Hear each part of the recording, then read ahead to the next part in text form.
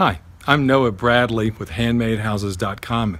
I've got a secret to share with you today. Stay tuned.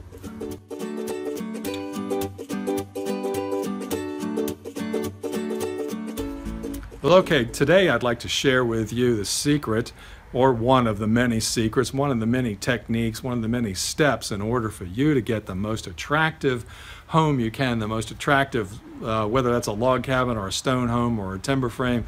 What's the secret to actually getting a nice one? Well, obviously there are a lot of things, but one of them, the key things that a lot of people miss out on is reverse engineering.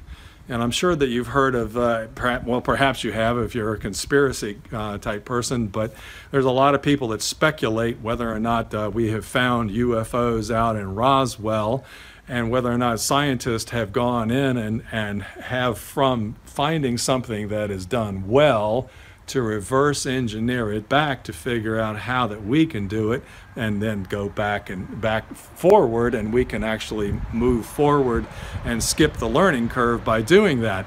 And that's what I would recommend to you. It's one of the biggest secrets to reasons why my homes have been as attractive as what they are, is that I look for homes that are already standing, that are already perfect, and keep that in mind. And then from that, I reverse engineer back to how to start.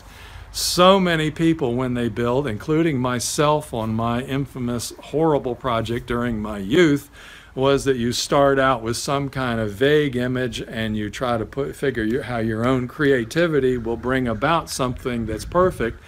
And in correction, and the right way to do that is to actually constantly have in mind what the finished product is going to be like, and you work your way toward getting that. If this is what I need to do in order to get this, then that's what you're going to do. And if it's not, then you need to change direction and keep it up. And in the end, you'll end up with what the initial vision was. So today's whole message is about reverse engineering. Don't try to reinvent the wheel. Don't try to be creative and create the ultimate beautiful home.